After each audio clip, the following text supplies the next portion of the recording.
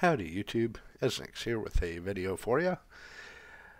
Hope everyone's having a safe and pleasant New Year's Eve. We're going to go over the Mate desktop a little bit after installing it with my script under Arch. We have my new Mate desktop Ezarcher up and running in VirtualBox here on top of my already customized Mate desktop in Arch on my system.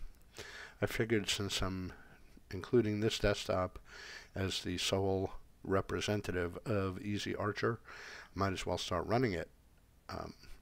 And you know what? After I got it set up the way I like it, it's really nice. It's every bit as good as XFCE was, and it looks and works really well. So let's take a look at setting it up. Now, if you download my Ezarcher ISO, you can install in a number of ways. You can open a terminal and follow the Arch wiki and do your installation there. And you'll have the ability to copy and paste very easily right out of the web browser into the terminal. Very suitable way to run an Arch install. You can use my own install guides and copy and paste from those. You can run my Ezarch install scripts, or you can run the Calamares installer. We're going to go with the scripts install. So if you open up the Ezarcher folder in the live desktop, you'll have the BIOS, the UEFI, and the EasyMaint script. Now the maintenance script is just that, it's for after installing. We're going to do this in legacy settings, so we're going to go for the Ezarch BIOS. So let's open a terminal. Let's make it a little bigger. Let's become root. The root password in the live Ezarcher is Toor, T-O-O-R. Root spelled backwards if you didn't get that right off the bat. And let's see, we're going to do Ezarch.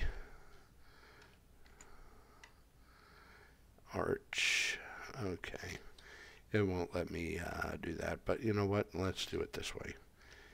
There we go. BIOS. We can close that and just look at the menu here. So let's go ahead and start her up. Username, passwords, and hostname. First step. Create a user. Let's myself. Let's do a password for the user. Set the password. Then let's do a root password. And let's make a host name.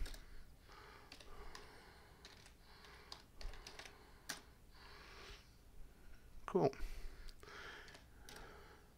Let's choose our device and partition the drive. We're working with a SATA disk. We're going to enter the name. It gives us the output of LSBLK just so we have it handy. We'll do STA. We're going to choose swap size, 2 gigabytes. We're going to choose the root partition size, 20. And the remainder of the space, whatever is remaining, will be your home partition. So let's create them.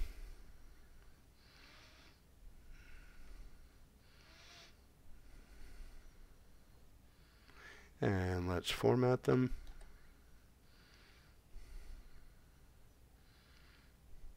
And let's mount them.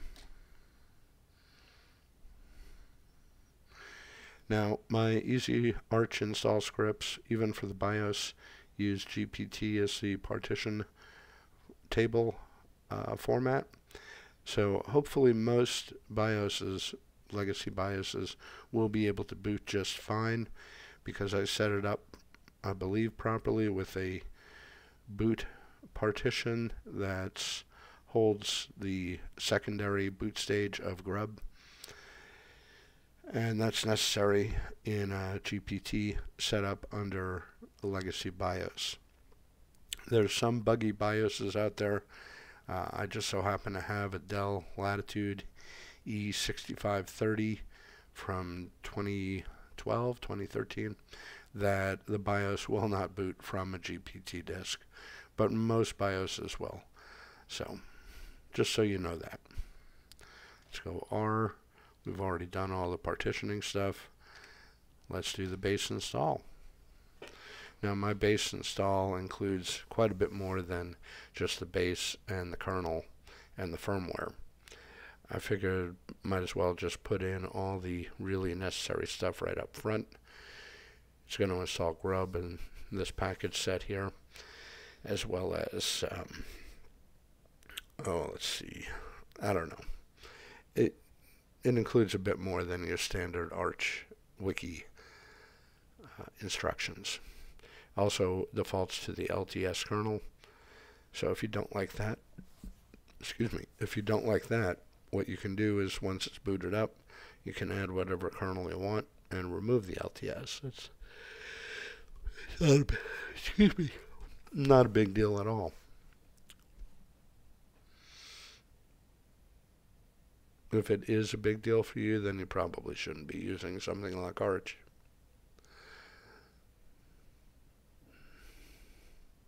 Didn't mean for that to sound condescending, but it is Arch. You're supposed to know how to do things for yourself. This just gets you started for the lazy. It's not for the incompetent, it's for the lazy.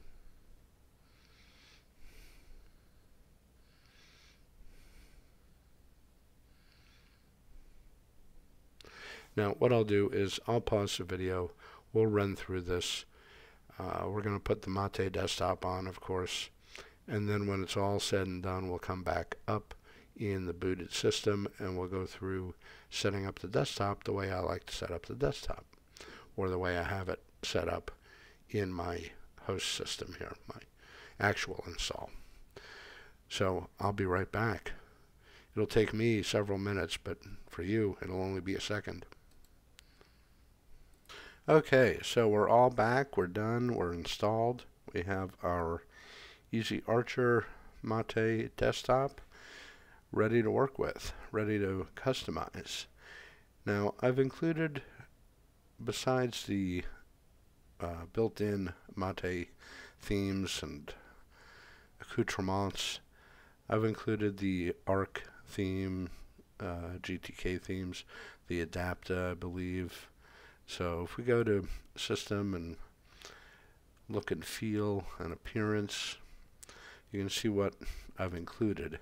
What I decided to go with for myself was one of the built-in ones, the Blue Submarine. So let's just click on that, let it change. Let's go to Background. I have my own backgrounds that I like to use. So let's go ahead and add a folder. We're going to add what's in the wallpaper folder here in Pictures. So let's select everything and open. And that should add all of them. Might take a moment here to populate. There we go. Cool. So let's pick something that I like. Let's go with something nice and mellow here. See what that looks like. Oh, that's nice. We'll go with it. We'll stick with that. Or maybe we'll go with something a little icier. Let's see. Yeah, it's too gray. Ooh, this one's nice. Oh yeah, that's cool. Let's stick with that. Very nice. So we have our theme and we have our background. Let's go to the theme actually. Whoops. Custom. Let's go ahead and customize it. And select the papyrus icons. Yeah, cool. And now we can save as, and let's save it as my theme.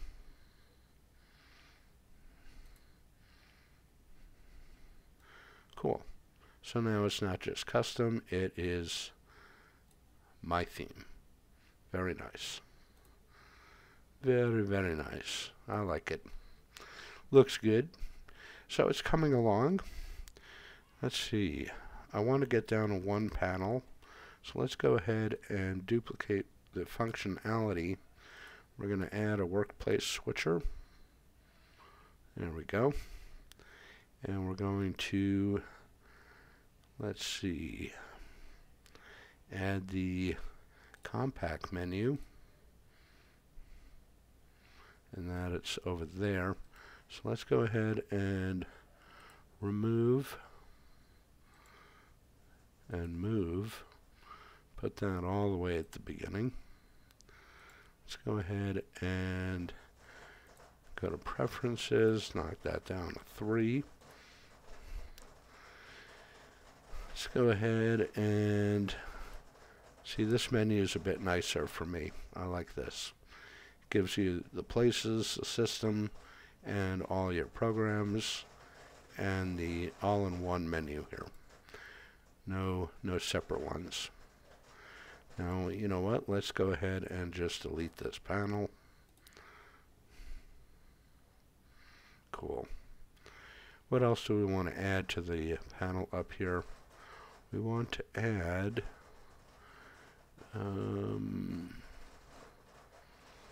where is it? Notification. Run.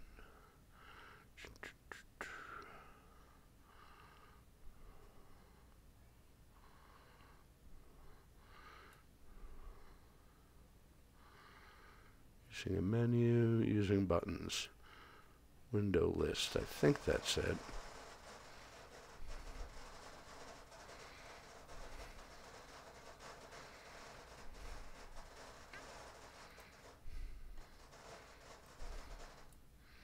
Let's see. Well, we've added 2. Okay.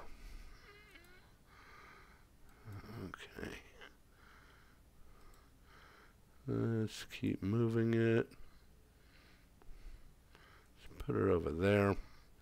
We certainly don't need the second one. There we go. And let's see what we can do here. Let's see. Certainly want a couple of launchers up there. Let's put Firefox up there. Let's put our email up there. Let's put, what else do we want? Let's put the terminal up there. Nice. Accessories. Let's put the text editor up there. There we go. That looks good. Let's move this over just a little bit so get a little bit more space there. Nice. Cool. It is coming along. Let's figure out how to get rid of the desktop icons.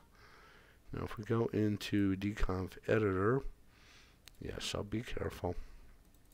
Go to org, mate, desktop, and let's see, what are we looking for?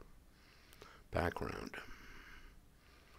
All the way at the bottom here, and turn off desktop icons, and we're good with that. No desktop icons. Very nice. I think I pretty much have it set.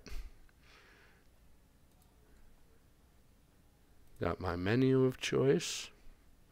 Nice simple menu, all consolidated. Got some launchers. If we start running software here, it'll start to show up in the window list. Cool. Very nice. Now, a couple of more serious things to take care of. When you use my Ezarcher install script, one thing it doesn't do very well, doesn't do at all, is set the keyboard. At least it doesn't set the keyboard in Xorg. We can check this. So make that bigger so you can see what we're doing here. Let's become root.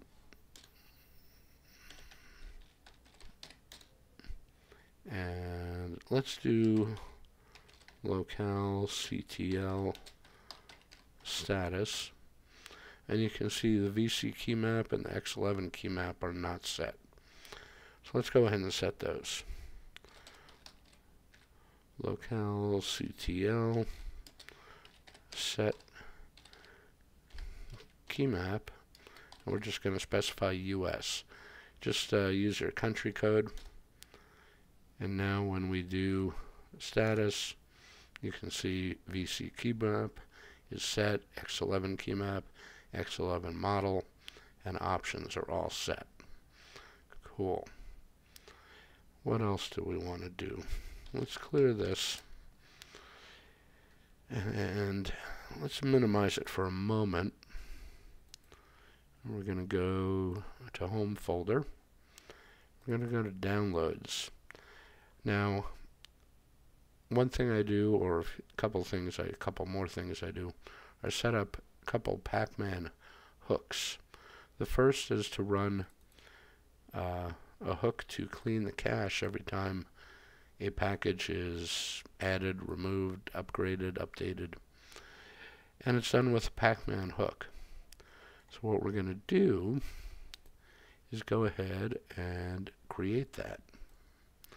Now the way you create it, let's make that a little smaller. I'm going to copy and paste right from my document. Now these help documents are on the live ISO, but when you use my script to install, you have to go download them from my SourceForge page. Now, up on SourceForge in the files where the ISO folder is, there'll be a folder called Docs. Look for the auto cache clean text and the reflector hook text. So we're already root in my terminal, so we don't need to use sudo. So we're just going to copy and paste here, make a directory. And now we're going to use nano and create a file in that directory. And we are in nano. Now we're going to copy and paste this whole file, the contents here. Now, I'll explain it. I just mentioned it. The operation is to run pack cache on any upgrade, install, or remove. Now, RK1 specifies we're going to keep one level of package history. The default would be 3 levels of package history, the last three versions of packages. That's going to take up a lot of space over time.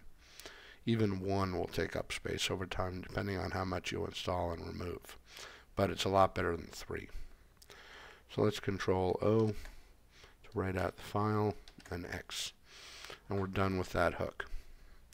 Okay, that will run each and every time there's an option to upgrade, add, or remove a package. Let's do the same thing with the reflector hook. So we already set up our directory when we created the first hook. So now we're just going to add another file. And the contents of the file are right here. Now, we're going to change the way the way reflector is run. Because, a couple of things, reflector changed recently, and their sort system is really slow. So we're not even going to bother with sorting. We're also going to not bother with 24 hours worth of the last updated repos. We're just going to limit it to maybe 3 hours. That should give us some pretty quick mirrors. I don't need 50. Let's just go with 20 mirrors, the latest 20. And we're going to stick to the country US. So,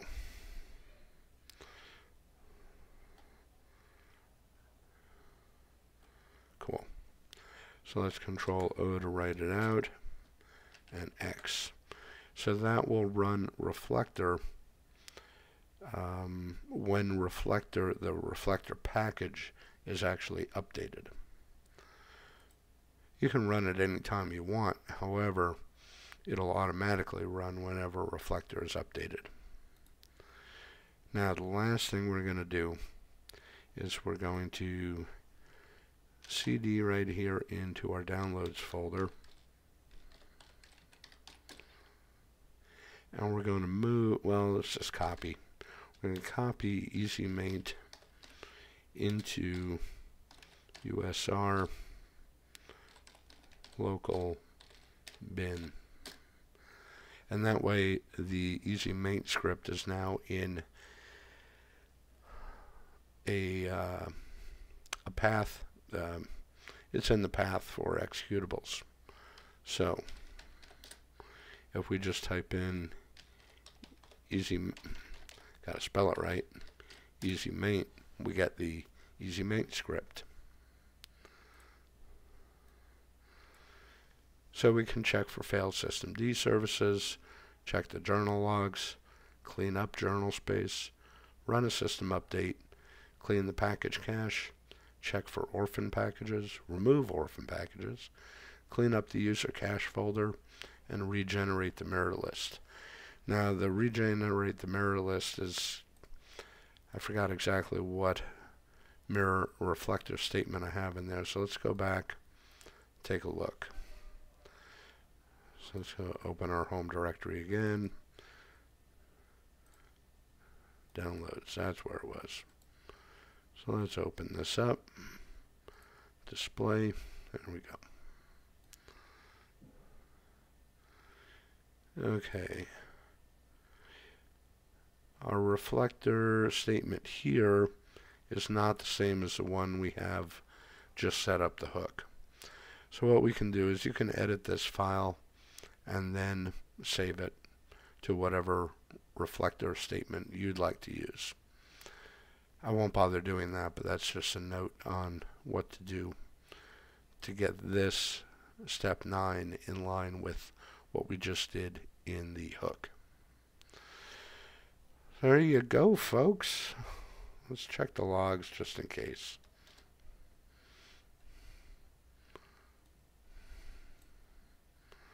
Bad value for hide PID. Okay, so it looks like there's something going on with PCT CDVD. I'm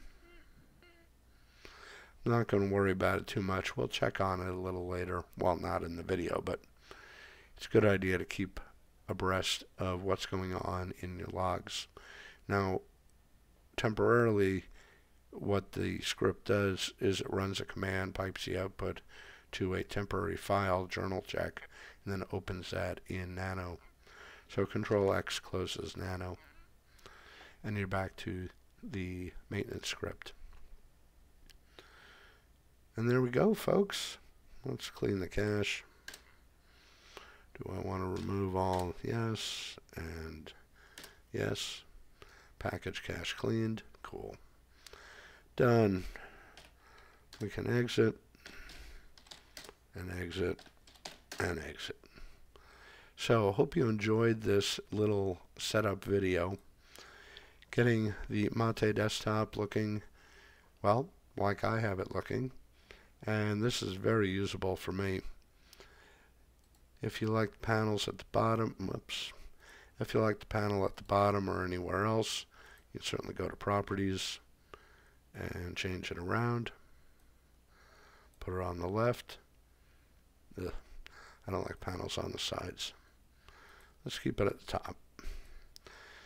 Sort of getting used to this. Nice change of pace from the way I had XFCE set up, although very similar. I like it. I like it a lot. Mate is a cool desktop. As I said, Happy New Year. Have fun. Be safe. You'll see me in another video, folks. Bye-bye.